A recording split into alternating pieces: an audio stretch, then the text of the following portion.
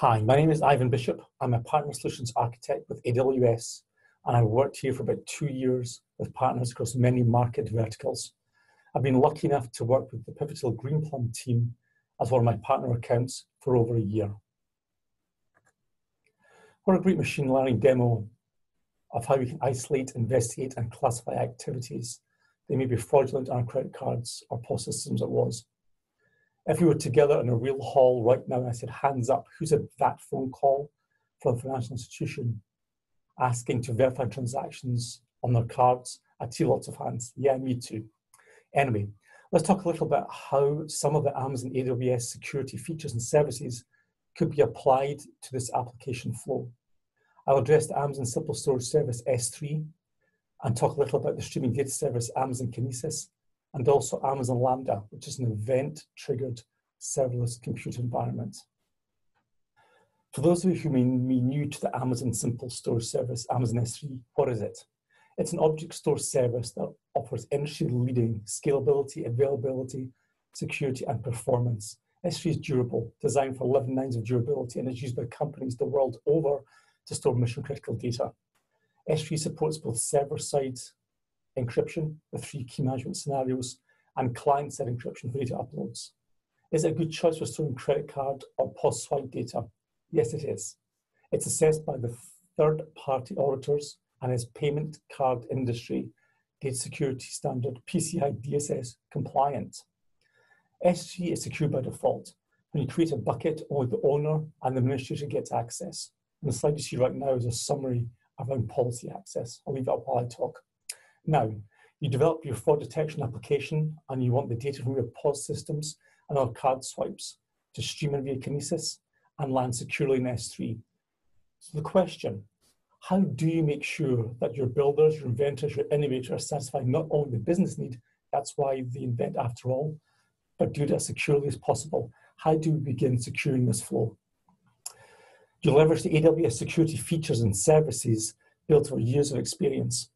This makes not only the ingestion via the Kinesis stack secure, but ensures when processes leverage their granted IAM permissions to access S3 data, their actions are finally filtered and logged, so the correct minimum combination of access rights is granted and logged.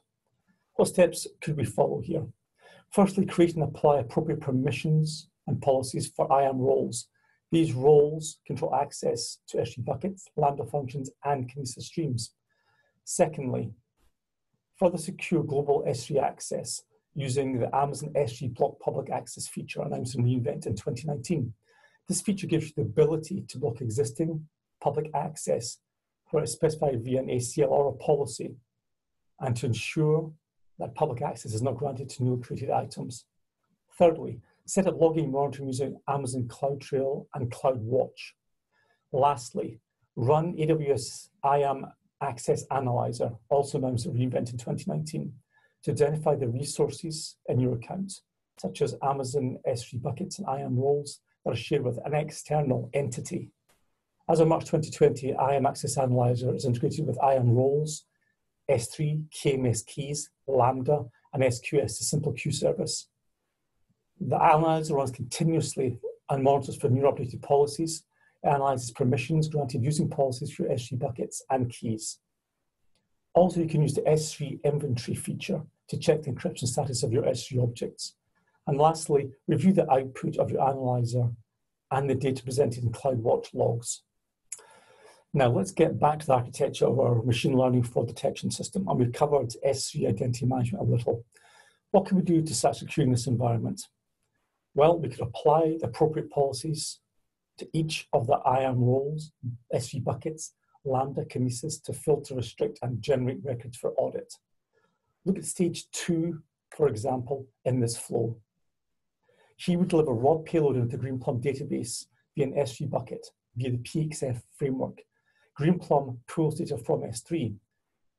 What you can see in this slide on the left-hand overlay panel is end-to-end encryption for Kinesis streaming into S3. And this is done using IAM policies and roles. It uses the KMS key management system and provides very secure data writing into S3. Next, we look at the S3 buckets themselves, and we've talked about this already. We can use IAM to apply policies on roles to tie down who can access the buckets. We use CloudWatch to look at who has been accessing the buckets and when. We can also use S3 inventory, block public access, and the IAM analyzer to carefully monitor and restrict access to these buckets. Lastly, we're going to look at Lambda very quickly. In terms of Lambda, we can use IAM policies again to restrict who can trigger the event that pulls data from S3 into the Greenplum database. That's it, a very quick summary of things we can look at to begin securing this flow. Thank you very much.